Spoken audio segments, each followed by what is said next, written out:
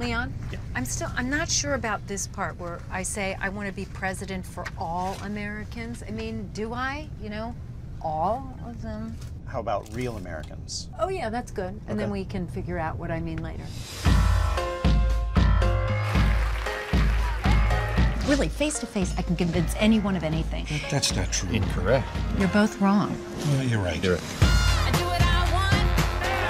Say what you say. You have the second lowest vaccination rate in the nation, and when I am elected president, you will be number one. Oh, she likes me. This entire country is getting more disgusting by the second. That's a demo we're targeting mostly on Facebook. Catherine's been suffering from postpartum depression. How can you tell? Well, the haircut. I was a game changer. I took a dump on the glass ceiling. And I shaved my muff in the sink of the old boys club. Do you mean to read that back? Oh, we can't use any of that.